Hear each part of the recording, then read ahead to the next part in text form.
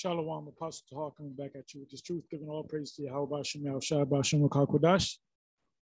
And I'm going to entitle this video, We Are in the Time of the Black Horse, Revelation chapter 6. And I might as well just go and read either the whole chapter or most of the chapter. We touched on it on the video, the after camp class yesterday,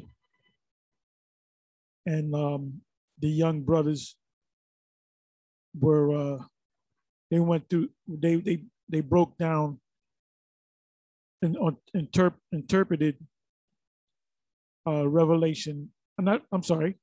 Isaiah chapter 34, and you can watch that video.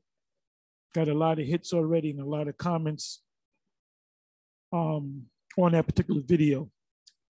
So Revelation, someone in the audience had mentioned Revelation 6, chapter 6, verses 5 and 6, and I'll read it.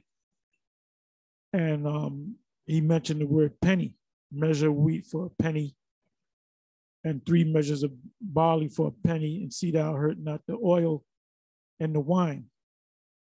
I'm not going to so much go into the oil and the wine. I put some precepts together on it because I was going to do a show maybe about 2 hours ago. But the oil and the wine represents the truth. See, with all this shortage, food shortages, which is nothing but a famine. And if you do a word search on the word famine, it's all throughout the scriptures, the Old and the New Testament, and the Apocrypha. There's going to be food shortages, and them that can get the food is going to be high. So people will have to make a choice whether they pay their rent, pay their light bill, or get some food. So I'm gonna let you listen to this. This is from a video that was just put up by, and that's a spirit because I was going to do a video on this anyway, featuring Revelation chapter 6. So this was put up by GMS Awakening 144. What is that? The end. I can hardly see that. But the end.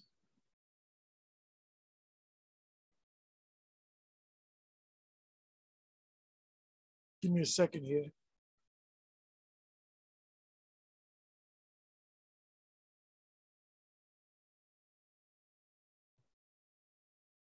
Anyway, the title is Prophecy is Speaking Loud.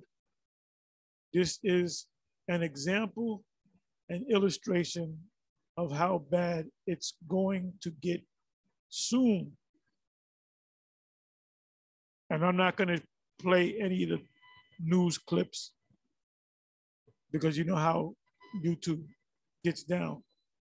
But anyway, I wanted to play this right here. So just listen.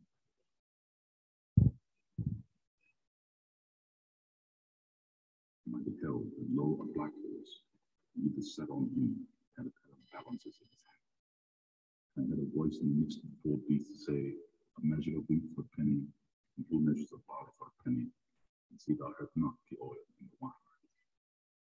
Okay, I don't want you to show you this. You sort of got a picture of this of the current king of Babylon. Now, the part with the brother mentioned, the up and coming elder mentioned the penny. So we said, what does it mean by the penny? He said, a measurement of money. And that's no, go deeper, go deeper. So it was myself and Apostle and Rhyme Lab that were kind of speaking at the same time. And it was given to somebody else, which is the brother Amawan Gabar that did this video, and he broke it down that the penny is a day's wages in the Roman Empire, because the Apostle John was on the Isle of Patmos during the time, the rulership of the Roman Empire. Now, the Romans, like the soldiers, for example, they received a day's wages, which was a denarius, which is that penny. The scripture, anytime you come across the word penny, as in Revelation chapter 6, also, I believe that's in Matthew. I'm not going to go to it. I may go to it in a little bit, where it speaks about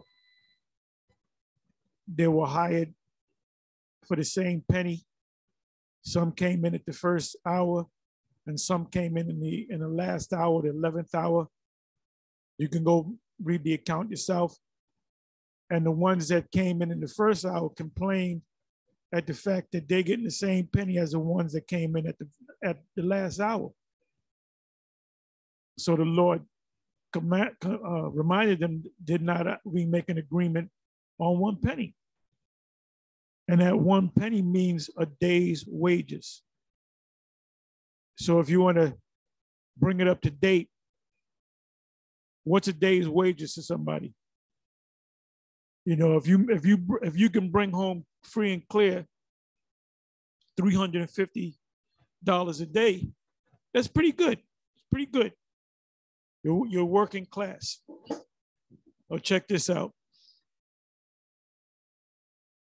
U.S. 10-year yield, and you see the 444, the 444. See the 444. And we see that all the time. But anyway, I'm not going to make this long. And I'll probably do a video a little bit later, unless the Spirit jumps on me.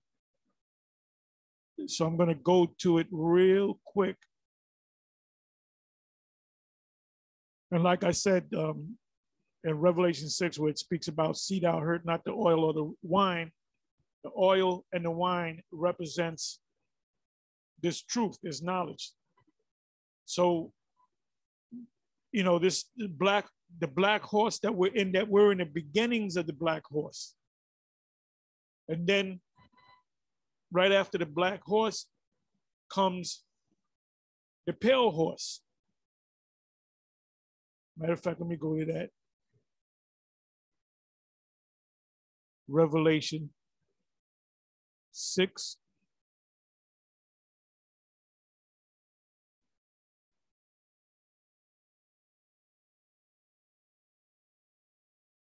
Okay, Revelation 6. There's 17 chapters. I'll go through most of it, or I'll read some of it.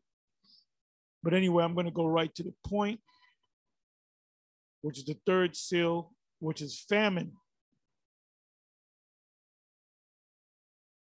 Because in the midst of the famine, you have people that are eating, and then you have people that are not eating. You know, you have people that can eat 3 meals a day, depending on your status. And you have people that pray that they can have 1 meal a day. And we're definitely in the beginning stages of the black horse. We're in the black horse. So it says here, the third seal, Revelation 6, verse 5. And when he had opened the third seal, I heard the third beast say, come and see. And I beheld, and lo, a black horse, and he that sat on him had a pair of balances in his hand. And I heard a voice in the midst of the 4 beasts say, a measure of wheat for a penny, and 3 measures of barley for a penny, and see thou hurt not the oil and the wine. The oil and the wine represents the understanding, the wisdom, the knowledge, and the understanding of the Most High. There's a reference in the Song of Solomon. Let me go to that real quick. Let me just put in the word. Okay, where am I?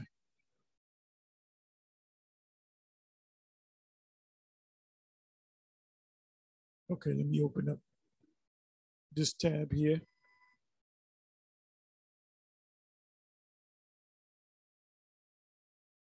You know what? I'll just quote it to you. This is Song of Solomon. I believe it's 8. I'm not going to go to it. Where Solomon is saying in the songs, he finds a man and he brings him into his house and he gives him spiced wine. That spiced wine represents the knowledge. So if it's spiced wine, it tastes good. When you first wake up to this, you come across the videos and so forth, it's sweet, it's music to your ears. There's a sweet taste in your mouth. But then comes the bitter part. Then when you go to Matthew's chapter 25, and it speaks about the 10 virgins, 5 were wise and 5 were foolish. What made the 5 virgins wise? Because they had what? They had oil in their lamps. And what is the oil? The oil is this truth. That's why when you read that whole account, the ones that didn't have any oil came to the ones that have oil and said, give us of your oil. And they said, no, because if we give you of our oil, we will have none for ourselves, merely paraphrasing. Meaning there's going to come a time where it's going to get so bad out here, you're going to be looking for answers. Like I said, when they set up the charagma stations, you're going to have a lot of these individuals in these different camps. They're going to bug the hell out. And they're going to question their teachers. When their teachers say, oh, that means an embargo or Christianity, which it doesn't mean that.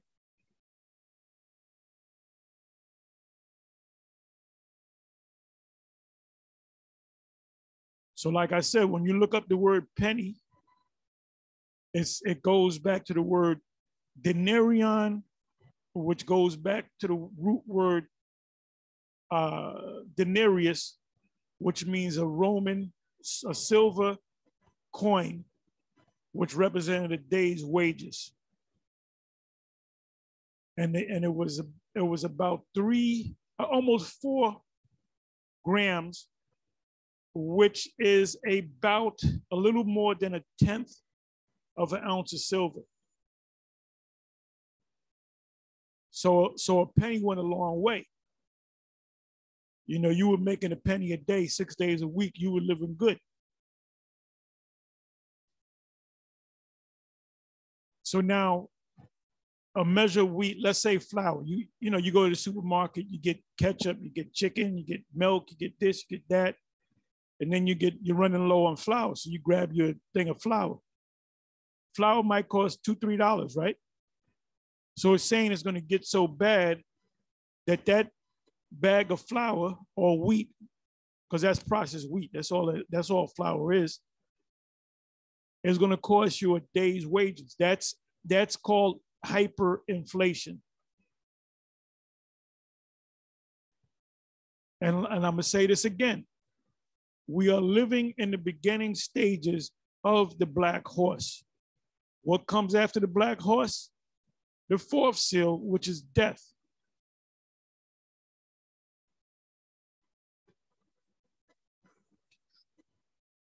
So we're right at the door of the destruction, the deliverance of Israel and the destruction of this current system. Esau is the end of the world, and Jacob is the beginning of it that followeth. 7th verse. And when he had opened the 4th seal, I heard the voice of the 4th beast say, come and see. And I looked, and behold, a pale horse, and his name that sat on him was death. And hell, the word hell meaning the grave, the word death is synonymous with hell, followed with him. So like I said on one video, maybe I spoke about it with some of the apostles and the bishop. I said, you know, there's going to be a time where you're going to see dead people in the street you know, you'll pass by and you'll see somebody laying in the street and you think it's just a person laying there. You find out the person was dead. You know, these you know, the police, your law enforcement, they really can, when it's going to get so hellish that they're only concerned about their family. You read about the Texas school shooting, and it said that a lot of those police officers ran into the school and they got their children out and didn't give a damn about the other children that were in there. And they come to find out that they were mostly outside, waiting till the gunfire stops. So, you know, what's the point of police if that's the case? Well, the police have the gun to protect themselves. They're looking after themselves. They ain't looking after you. And they're looking for a paycheck and benefits and a great pension plan. And that's why you have the military, U.S. military, guys in the military, because they're getting benefits.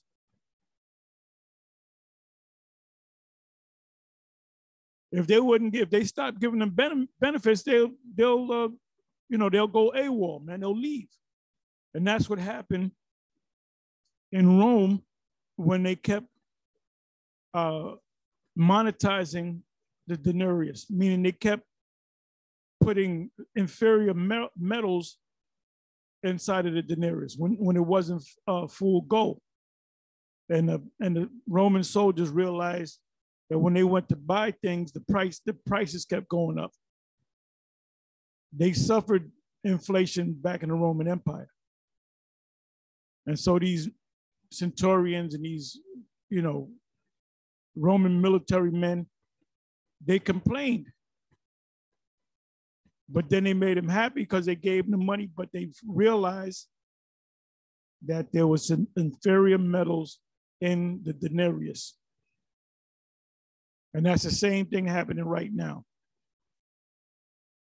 The gas prices didn't jump up to $5, $6. You know, a couple of weeks ago, we were saying $4.30, $4.40. Then it went back down to $3.80. And then 3 weeks later, shot right back up. And now it's hitting five. Some places it's $5.19, you know, $5.29. And it's not, you saying the prices keep going up. The price is not going up. It's and I've been saying this for years. It's the value of the money that's going down because this is a fiat currency. And what they do in a fiat currency, they pay for their own bills by creating dollars out of thin air, and then it becomes a part of the system. And therefore you have too many dollars, so it loses its value. I said this a bunch of times. And the average person, even educated people, don't know what the hell is going on.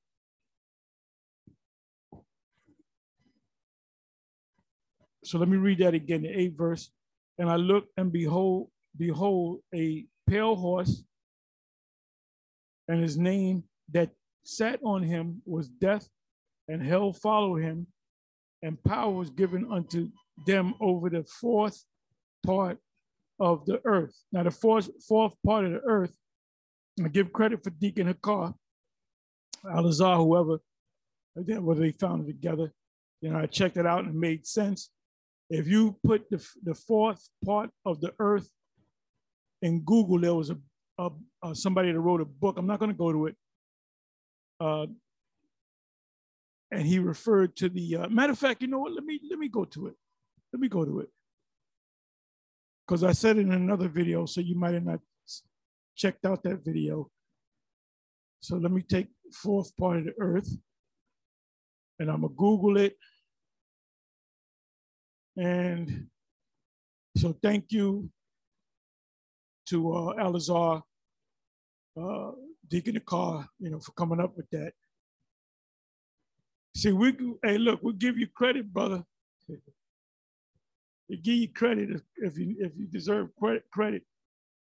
Oh, King Hafon, This guy was coronated. You had Portuguese Edomite and French Edomite that attended this guy's coronation as king of Judah in the land of Waida, which is Judah. So you telling me that the Israelites were not in West Africa? This guy was an Israelite. The guy was an Israelite. You can see he was a Jake. And he was wicked because he was selling his own people to the so-called white man. That's why the French was over there, and the Portuguese were over there. They weren't good with this guy because he sold out his people. And then the Dahomey Empire came into being, which were more Jakes that came into power. So let me do this.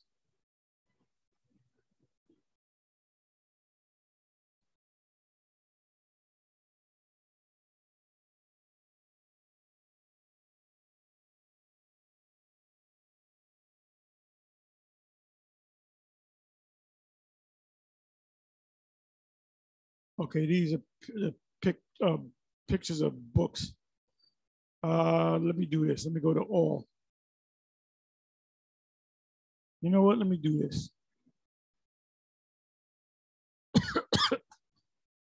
The fourth part of the world, I thought it was Earth, is of the world. The race to the ends of the earth and the epic story of the map that gave America its name, which this America is considered by this author that wrote this book, the fourth part of the world, or the fourth part of the earth. So let's go and do this. Like I said, I did this in a previous video. I'm just going over it again.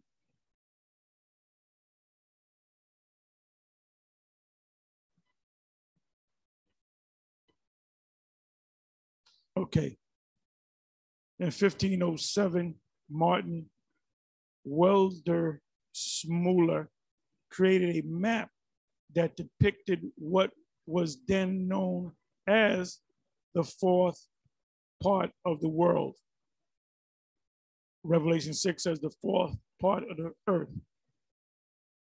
The other three parts being Asia, Europe, and Africa, because they were trading between Africa, Europe, Asia, and it was Cristobal Colon that set sail for the New World. That's why they call this side of the world, the western side of the world, they call it the New World. Because, and then this represents Europe, Asia, and Africa, represents the old world. It says 1,000 copies were printed, but only one remains, discovered by accident in the library of a German castle. Now, you know what I got to do? Let me click, because it says that the Congress, I got to find that.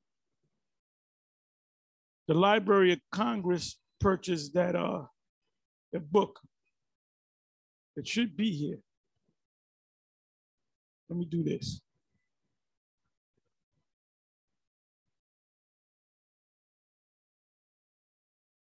It ain't gonna come up.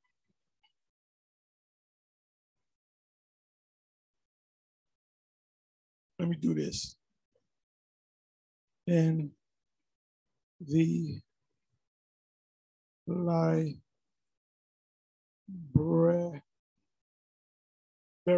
Library of Congress.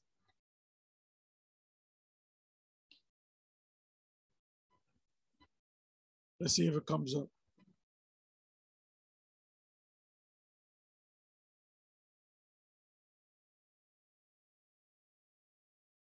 Let me just read this. When Toby Lester, and I showed you a picture of the book that Toby Lester put together, heard about the map, he set out on a journey to tell the story of how the map was created and eventually came to the Library of Congress. The result is the fourth part of the world, or the earth, the race to the end of the earth, and the epic story of the map that gave America its name. Like I said, there was one copy left, and it was a Library of Congress that purchased it, and I think it was for $10 million. Why would they do that?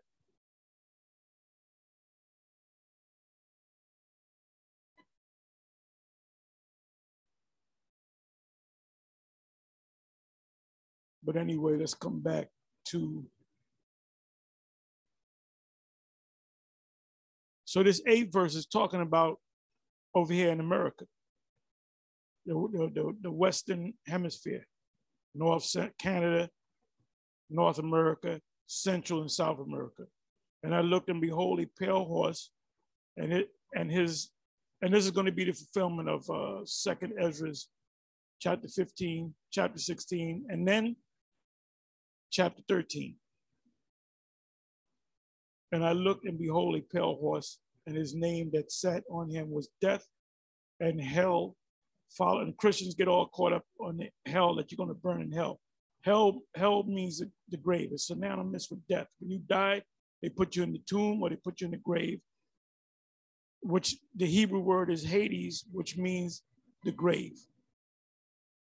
Follow with him, and power was given unto them over the 4th part of the earth. So there's going to be mass death and ultimately destruction by the fire, to kill with sword and with hunger. So the famines are going to get worse, and with death, and with the beasts of the earth. The 5th seal. And when he had opened the 5th seal, I saw under the altar the souls of them that were slain for the word of our Lord Yahweh, and for the testimony which they held. That's also in Revelation 20, verse 4. And they cried with a loud voice, saying, How long, O Yahweh, holy and true, doest thou not judge it and avenge our blood on them that dwell on earth? They're talking about Esau, the Edomites. You know, yesterday when we were speaking, we ran into this guy that walked by, and he said he was from, what is that? Peru, was that Peru? He was Peruvian. And he was speaking when we mentioned the white man. I said, the white man's a devil. He said, no, you can't say that. You can't say that. No, you can't. We got to have love. Then he said, John 3:16. You can watch it on the video. Then he passed by us on one side of the street, but then when he passed by us, he made sure he was on the other side of the street. But, around when he left, we started going and we started Googling, who conquered Peru. So Bishop Saccharin, he mentioned, conquista Spaniards, who took the Dominican Republic or the island of, what's the island? The name of the island is Hispaniola. Half of the island is the so-called Dominicans, the other half are so-called Haitians, Simeon and Levi, which are brethren. They're on the same island, all right? And so we said, who took that over? Spaniards. That's why when you go to Central and South America, the people down there speak what language? They speak Spanish. Why do they speak Spanish? Because it was the Spaniards that conquered them. And what's their religion? What's the number one religion in Central and South America? Roman Catholicism. Why? Because the Spaniards brought their brand of Christianity and forced it upon the Indians, the indigenous people. Why in America do we speak English? Because it was the English that conquered America. Gad. And when it went and gathered us together mostly from the west side of Africa, when we came over here to slavery and to serve slavery, the language that the master gave us was English. And the religion that he gave us was not necessarily Roman Catholic, it was some other form of a Protestant religion, whether it was Protestant, Calvinism, if that's a word, Baptist, you have the Southern Baptist. So, there you go.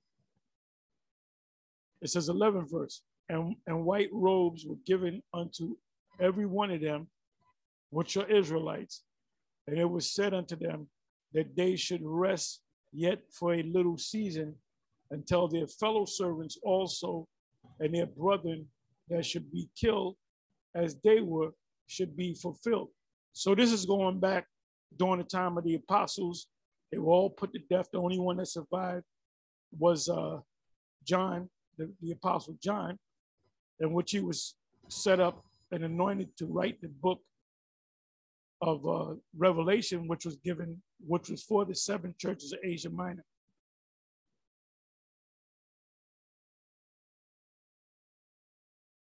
So we're getting ready to come to the fulfillment of the Revelation 6:10, Revelation 6:11, Revelation 6:12.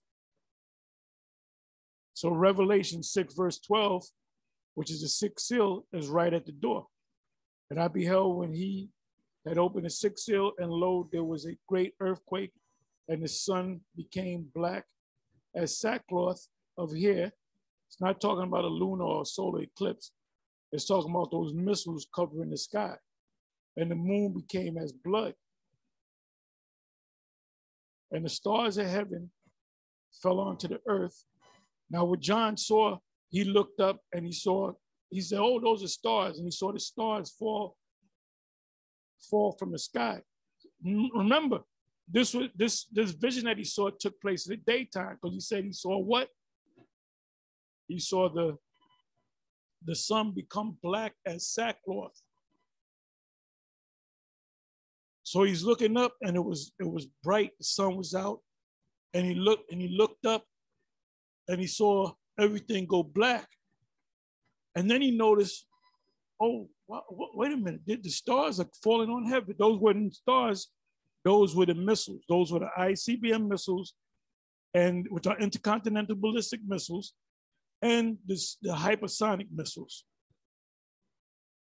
You can't detect a hypersonic missile with radar. That's why the spirit, a couple of precepts said the Lord is going to come as a what? As a thief in the night.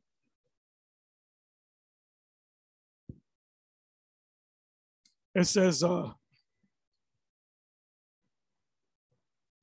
okay, 13th verse. And the stars, which were the missiles of heaven, fell unto the earth, even as a fig tree casteth her untimely figs when she is shaken of a mighty wind. So if you're in the Middle East and you ever come across a fig tree, if a mighty wind blows, some of those figs fall to the ground. So when he made the analogy of figs, he was actually talking about the missiles.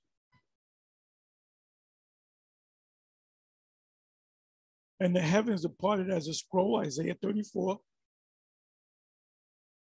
They call the mushroom cloud. So he saw the mushroom cloud when the missiles hit ground zero. When it is rolled together and every mountain and island were moved out of their places, earth was going to be shaken.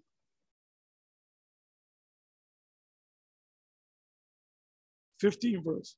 And the kings of the earth and the great men and the rich men and the chief captains and the mighty men, military, and every bondman and every free man hid themselves in the dens and in the rocks of the mountains. There's a mountain retreat, Cheyenne Mountain Retreat in Colorado.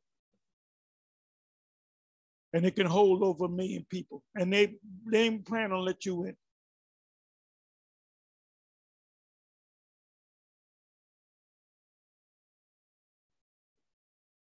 It says, 16th verse, and said to the mountains and rocks, fall on us and hide us from the face of him that sitteth on the throne and from the wrath of the Lamb, which is Yahushua. And this is poetic. This doesn't mean that everybody, oh, they're going to say it at the same time. No, this is just poetic. They're going to be in fear because they're going to see the ships. They're going to see the chariots. They're going to see us getting beamed up, and they're going to see the missiles, hitting ground zero, and the besom of destruction, that hot wind.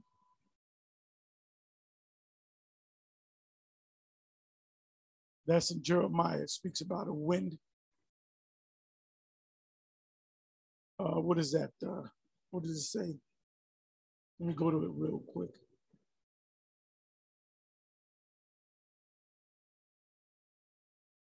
Go to Jeremiah 50.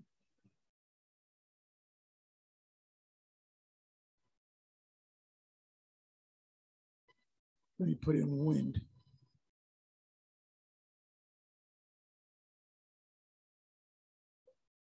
Okay, it's not there. It's got to be in,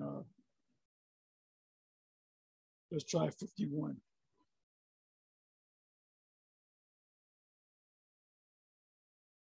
Destroying wind.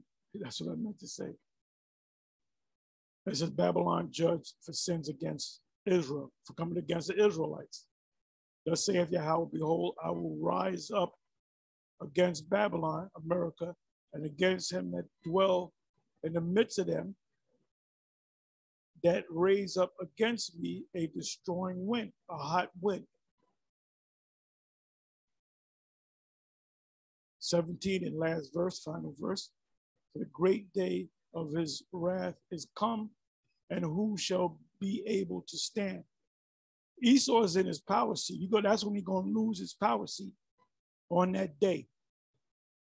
Anyway, with that, I'm going to say shalom.